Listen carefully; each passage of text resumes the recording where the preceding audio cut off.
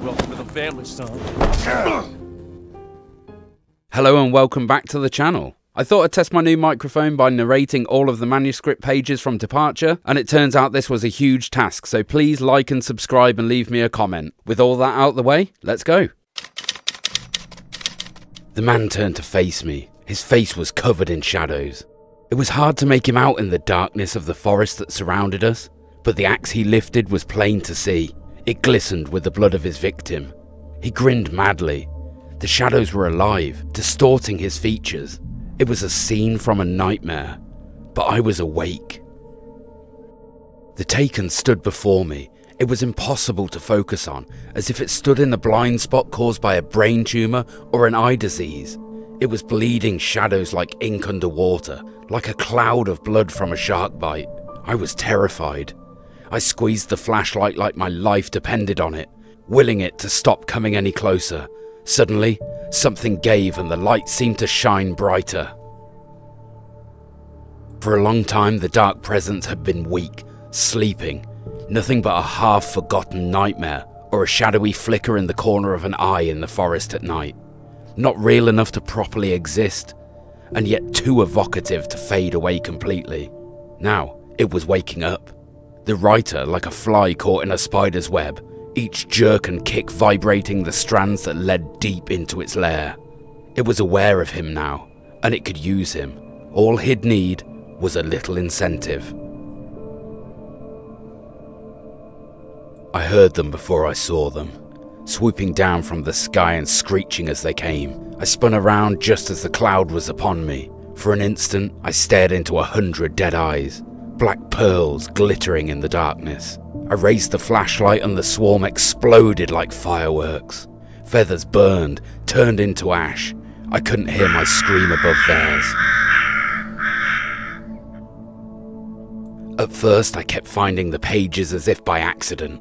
The book I couldn't remember was either a terrible and true prophecy or an act of creation that had rewritten the world. I began to hunt the pages feverishly, for they held the answer to the mystery. With it, I could save myself. With it, I could save Alice. I stepped into the gas station's garage. It was dark and quiet. The place was a mess. It looked like someone had trashed the place, or there'd been some kind of fight. Light spilled into the room through an open door at the back, and I made my way toward it. Without any warning, I was blinded by a bright light. An old portable TV on the shelf had come alive by itself. Impossibly, I could see myself on the screen, talking like a madman. "The cabin at Cauldron Lake?" she asked. The sheriff looked at me suspiciously. The early morning light flooded through the office windows. I would probably never have gotten out of the woods alive without her help, but I couldn't tell her the truth of what I'd faced the previous night. She'd think I was lying, or crazy. She'd lock me up, and she wouldn't help me find Alice. Stucky spat on the garage floor and tried to shake the cobwebs from his head. Ever since the couple never showed to pick up the keys, things had been fuzzy. Something, a feeling, caught his attention. Stucky looked up and stared as his brain tried in vain to process the horror before him. He stumbled back, knocking over a can of oil.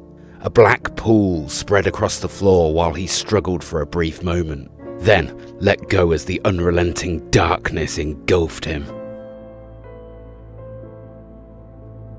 Rose knew she'd been gushing, but right now she didn't care. As far as she was concerned, her brief meeting with Alan Wake was literally the high point of her life. She watched as he got in his car with his wife. She was pretty, confident, at ease with Wake. Not like Rose. They were perfect for each other. She'd have given anything to be called her friend. Barry Wheeler was bouncing off the walls. He'd jumped on a plane after his calls were ignored by both Al and Alice for several days. It could mean that they were both on a second honeymoon, but Barry didn't buy it. Al had been way too unstable for that, not sleeping, messed up.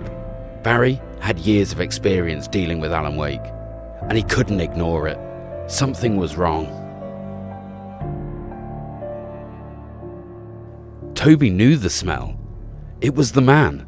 The nice man who always gave him treats and never got tired of playing with him. Toby wagged his tail in excited anticipation and gave a joyous bark. Then there was another smell. A wrong smell. And it was alien enough to stop Toby in his tracks.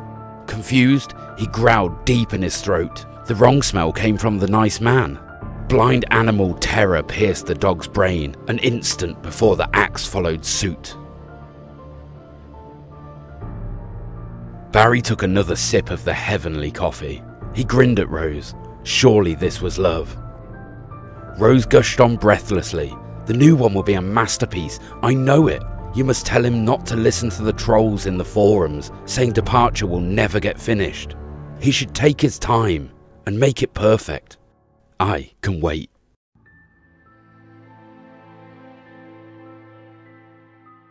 Okay guys, that's it for the end of chapter 1. I'll see you in less than a week for chapter 2. If you got any enjoyment out of this, please like and subscribe. Leave me a comment. This is quite a lot of work for me, so any support would be greatly appreciated. I'll see you on the next video.